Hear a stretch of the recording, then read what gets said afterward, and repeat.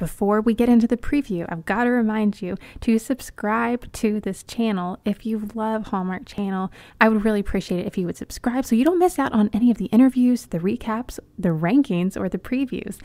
The final movie I will be previewing that's airing in June actually airs on the Hallmark Movies and Mysteries Network, and it is called Color My World with Love. This is pretty groundbreaking for Hallmark Channel, and you will soon find out why.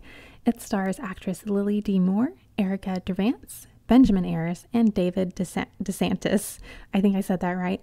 It airs on June 12th on the Hallmark Movies and Mysteries Network, so be sure to record this or watch this live. You all know Benjamin Ayres from various Hallmark Channel movies, including You, Me, and the Christmas Trees, and the mystery series he does with Allison Sweeney, and I believe he was in Falling for Vermont with Julie Gonzalo. So you've definitely seen him before. Also, I interviewed him in case you want to listen to that. He's super cool. Lily D. Moore is in the Netflix series Never Have I Ever, so that's very huge. Erica Durance was in the recent Movies and Mysteries series opposite Kimberly Sustad called North to Home. And then David DeSantis recently starred in Where Hope Grows. Here is the synopsis for Color My World with Love. Kendall, played by Lily, is a talented artist with Down syndrome who creates beautiful paintings in the Impressionist style that reflect the reality of her subjects as she sees them. Thanks to the support of her mother, Emma, played by Erica, and grandmother, Bev, Kendall is happy and thriving. Her life takes an exciting turn when she meets Brad in a cooking class at the local Center for Diverse Learners, and romance blooms.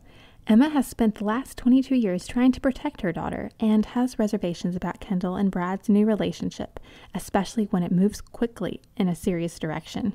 Not wanting Kendall to experience heartbreak, Emma tries to slow things down.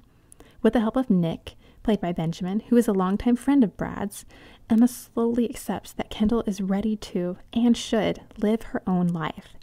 In the process, Emma learns a lesson from Kendall about how to look beyond what's in front of you and see the beauty that exists. And just maybe she finds herself ready to find love once again.